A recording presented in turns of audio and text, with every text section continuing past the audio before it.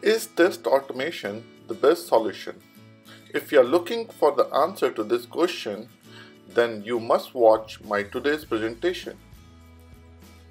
Today we'll discuss about test automation and we'll try to see if test automation is the best possible solution for testing. Hello friends, welcome to my channel Q Analysis, and please feel free to like, share and subscribe my channel if in case you wish to learn more on quality analysis and software testing. So here we go. Before we start answer to this question, we should understand what is automation testing. Many of you would be thinking about it, okay, what exactly is automation testing and how it is done. Automation testing is nothing, it is just a part of testing which is being done using automation tools and a script through which actual versus predicted outcomes they are being verified. So the execution and verification process or the comparison of result is being done using automation script or some of the automation tools. Now when we talk about the solution over here, automation testing, automated testing and test automation, these all are same. We can use it interchangeably.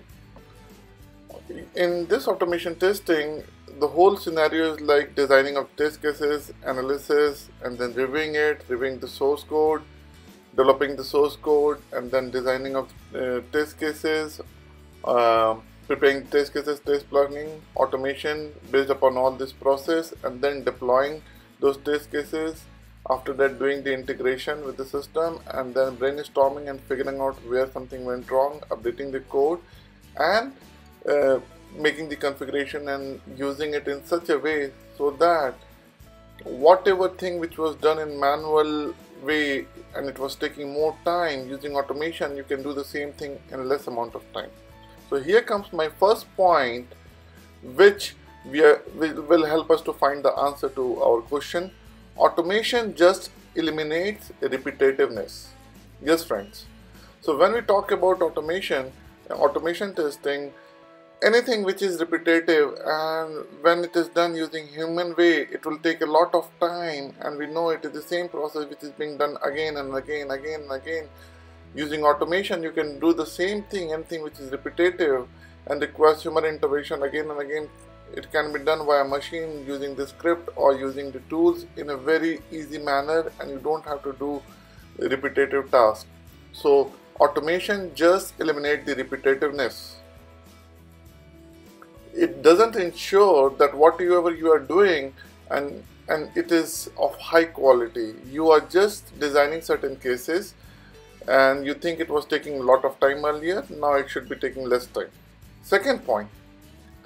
Our second point talks about automation ensuring timeliness but not quality. Exactly friends.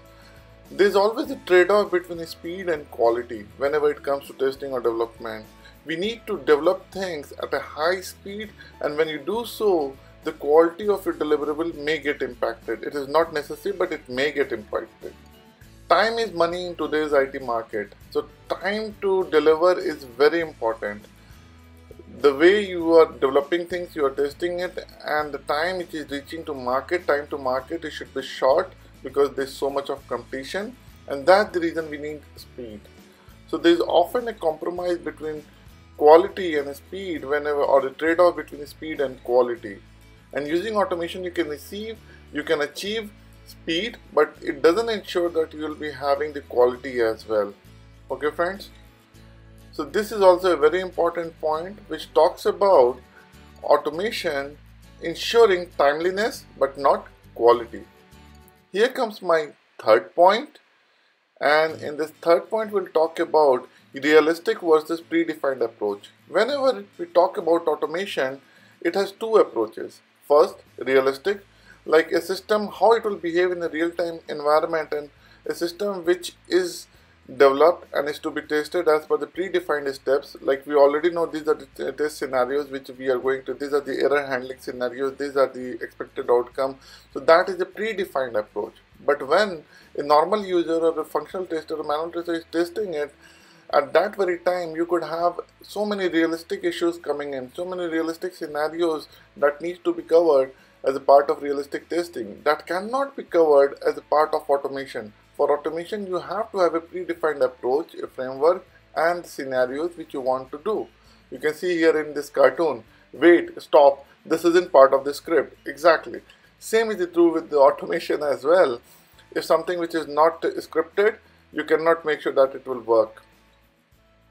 So going forward to our fourth point, which talks about not good for new and unstable system.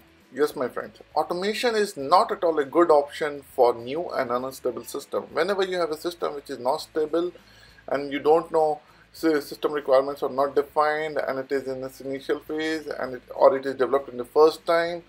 So a unstable system or a newly developed system and doing automation on top of it is a very bad solution. Never go for it.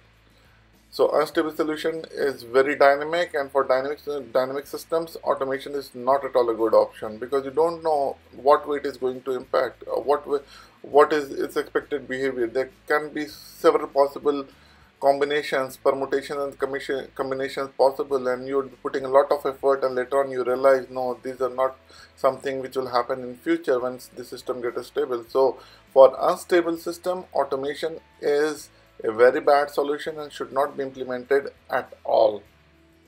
Okay.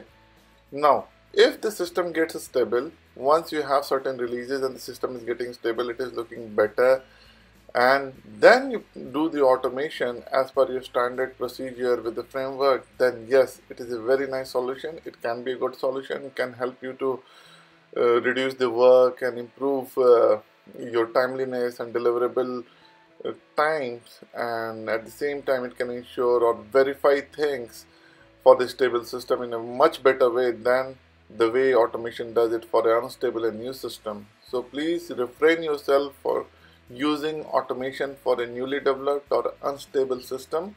I won't suggest to do it because doing automation for an unstable system is a very bad idea. So here we come to our fifth point, and this fifth point talks about more of a checking. Automation does more of a checking than testing. Yes, automation is more like checking and not testing. When I say checking, it's a kind of checklist. We have predefined scenarios and we know this is things to be tested. For example, let's say we have to check about the system configuration, we have to test about the expected input and output, we have certain test cases, some actions, and those test cases, actions, scenarios are being tested as a part of automation. But actual testing is not like that. Whenever we say testing and quality, it is always about finding bugs and making a system, making a service bug free. So let's talk about ad hoc testing. You don't do, or exploratory testing, you don't do any planning, you don't do any scripting. You have a charter, your timestamp, and then you go ahead and try to figure out as many bugs as you can in a given timestamp depending upon the tester's skill and experience. So testing cannot be performed using automation. It is just checking. So these were my 5 points. Please feel free to share your comments in the comment section, and do like, share and subscribe my channel.